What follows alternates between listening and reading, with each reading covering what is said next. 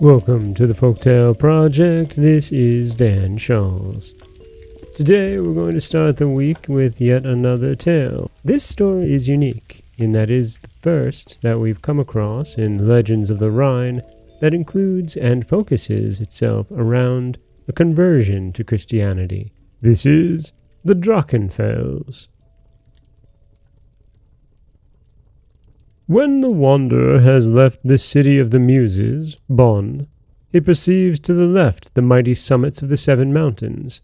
The rocky point of one of these hills is still crowned by the tower and walls of an old knight's castle. Most touching legend is related of the mountain with the terrible name.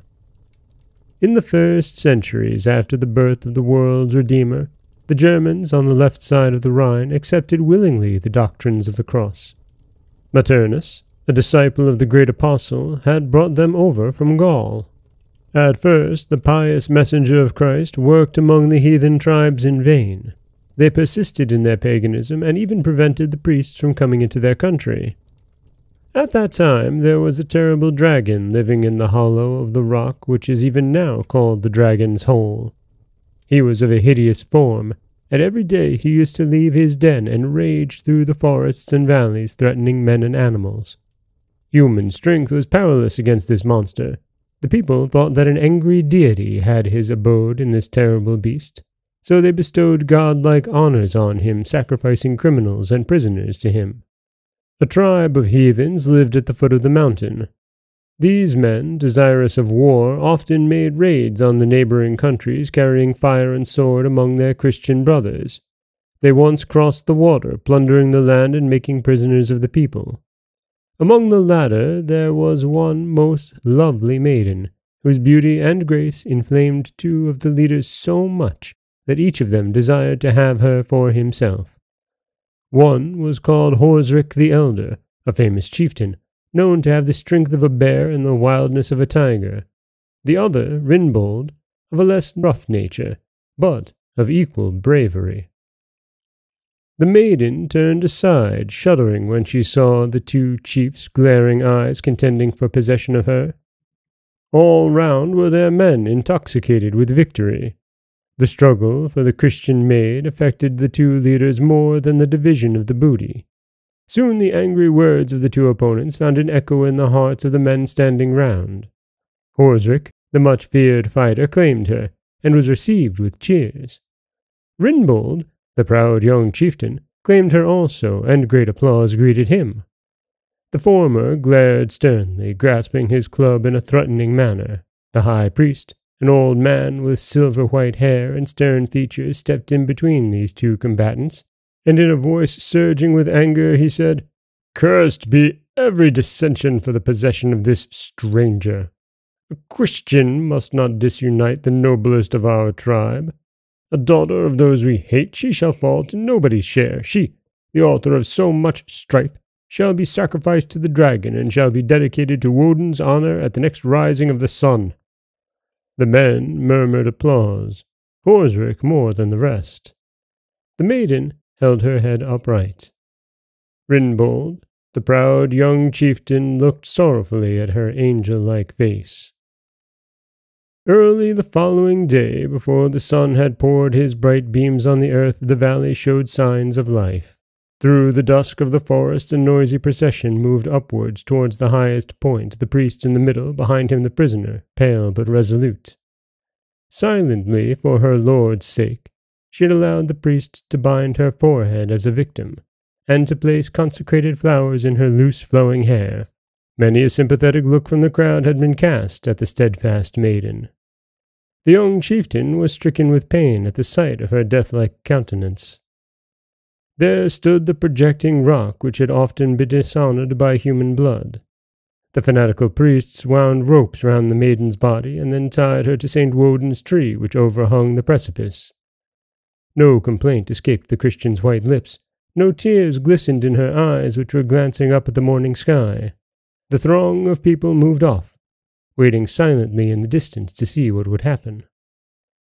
The first rays of the sun streamed over the mountain. They lighted up the wreath of flowers in the maiden's hair, playing about her lovely face and crowning it with glory. The Christian maid was awaiting death, as a bride awaits her bridegroom, her lips moving silently as in prayer. A gloomy sound came from the depths.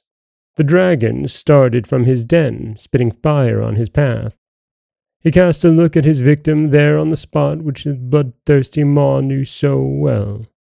He raised his scaly body, thus letting his sharp claws be more visible, moved his snaky tail in a circle, and showed his gaping mouth.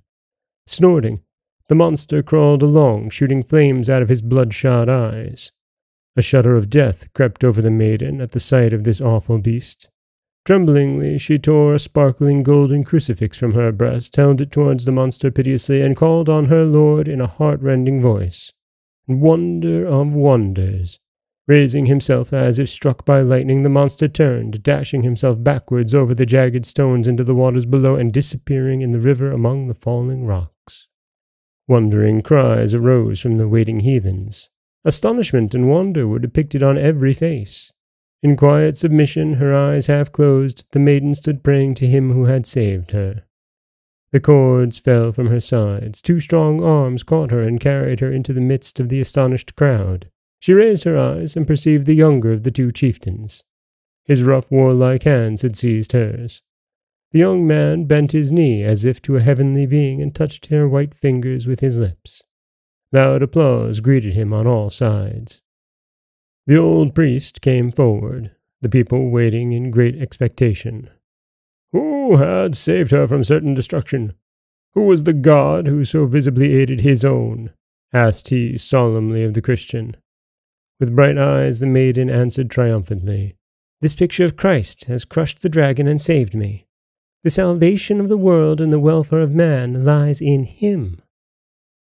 The priest glanced at the crucifix with reverent awe. May it soon lighten your spirit and those of all these people around, said the maiden earnestly.